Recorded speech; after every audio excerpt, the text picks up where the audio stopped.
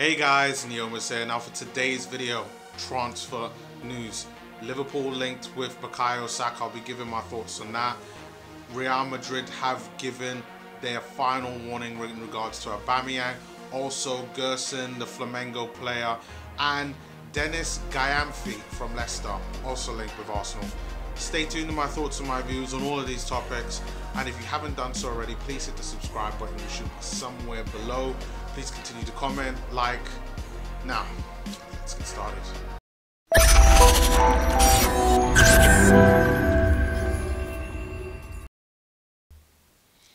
So, news this morning, and I know it's a bit around yesterday, but Bukayo Saka linked to Liverpool.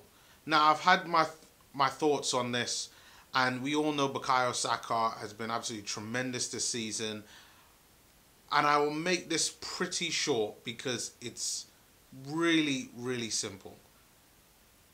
I don't see this deal happening.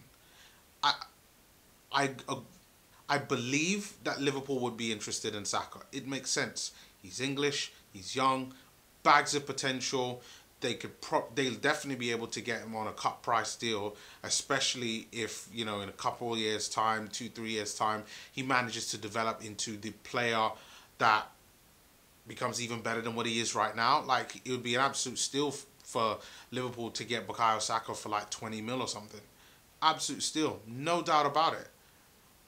But Bukayo Saka isn't going to Liverpool. It would not make sense. Now, I know on the other side, the Liverpool supporters would be like, yeah, but he has a better chance of winning trophies. But let's be really honest, he's young, 18. The only thing a player between 18 and 21 is thinking of, unless they're the world's best players, is I want game time. First team football, playing week in, week out. And that is something that Liverpool cannot give. Then he'll be able to get cameos off the bench, and I'm sure he'll play in every single, Carabao Cup and FA Cup game in order to start out, especially in the early rounds. But besides that, is he really starting ahead of Mane or Salah? No, out of the question. So I'm just going to end it like that in terms of Saka going to Liverpool. It just isn't going to happen. It's not. We'll sort out the contract business. The only team I'm even in remotely fear of that Saka might be interested in is Dortmund. Because Dortmund are a side, that's what they do. They buy young players or they get them on a free and they develop them and then eventually they sell them on. But they know how to develop young players. That's the only team around that could offer Saka even something that will get him to think of leaving Arsenal. But right now, let's just get the finances right and get Saka sealed out. And then we've got another player who Arsenal are rumoured of, Brazilian, of course, the Edu connection. Gerson from Flamengo. He is a central midfield player at Flamengo.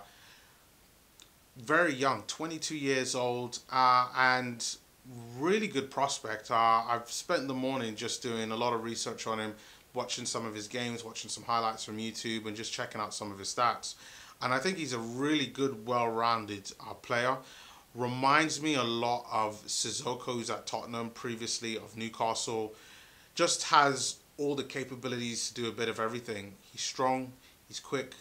Technically, I think he's better than Sissoko and how he moves the ball around and his passing ability. But his just ability to drive the ball forward and try to create chances, I really admire.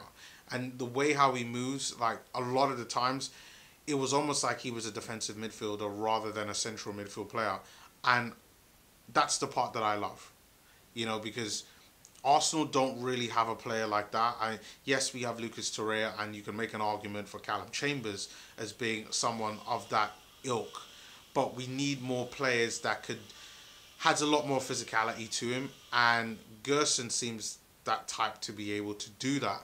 And with how everything has been going good with Pablo Mari and our connection with Flamengo, it wouldn't surprise me to see us get this deal over the line with Gerson. In terms of goals, he's not very much of a big goal scorer. He's only played about 7 games so far this season, about 2 goals. And it just shows that primarily he's a central midfield player. Yes, I know he can also play as an attacking midfield player and can also play out on the right, similar to how Joe Willock is versatile like that. But the one thing that he can give us is that Joe Willock can't. It's the experience. I mean, this is a player who played against Liverpool in the World Club Cup and took him to extra time, where Liverpool obviously won 1-0. But, you know, he's obviously can play at that top tier level with when you could be able to play against Liverpool and not get completely smashed. So I really do think that if we could get him for a good amount, again, it comes down to budget. You know, we're probably looking at another 5 to 10 mil. I think we could probably get him for. And if that is the case, I can honestly say from everything that I've researched on the guy, that would be a good bit of business. It really, really would. Fantastic bit of business. But let's see what happens with that. I mean, it's going to be an interesting summer, and depending on whether the season continues going forward or whether it shuts down will be dependent on who we're going after and how much money that we're going to be spending on players. Now, Aubameyang. So the story this morning, virtually about an hour or so ago, is that Real Madrid have decided that they are not going to wait around for Arsenal to decide on what they're going to do with Aubameyang.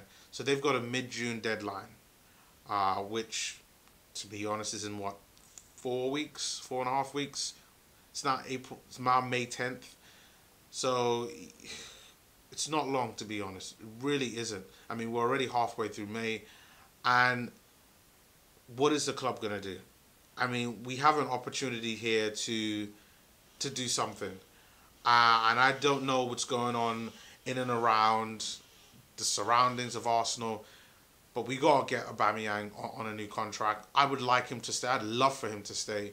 But if he doesn't want to go, make the decision and either sell the guy or get rid of, or do something. We cannot be in a position where we're letting him go away on a free. Like, the club will move on. Yes, Aubameyang is a top player, but we just have to change and adapt. And it's really what it is. So whether he goes to Real Madrid and maybe we can get a player off there. I did a video a couple of days ago talking about Aubameyang and what that looks like. Maybe we might get Jovic in on loan. I really don't know. I did a video on Jovic. Who would I prefer? Cardi or Jovic? I'd take a Cardi just because he's more experienced, far more clinical on a regular basis. But again, it's time to make a decision, Arsenal. It really is. So whether we like it or love it, a decision is going to be made on Aubameyang, and I'll be keeping a very close eye on what this looks like.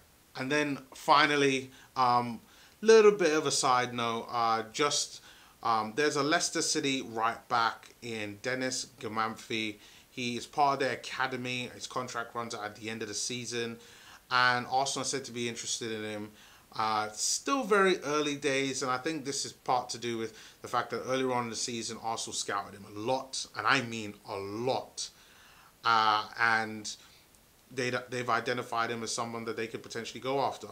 And you can see why. I mean, when it comes to options on the defensive end, and I know Arsenal's academy this season have not been great, he has an opportunity to not just play in our academy, but to continue to develop and hopefully, you know, maybe even get promoted into the first team. Is he going to get a lot of options in the first team? Probably not. I know Leicester have Pereira, and it's probably very difficult, but this is a player who even Leicester have identified that he is a top-notch player. So for a player like his quality to be going on a free, it's definitely a good one to look at. But again, still relatively early days. But guys, thank you very much for watching the video. Please leave your comments on what do you think on this Bukayo Saka transfer to Liverpool. For me personally, yeah, it's not going to happen.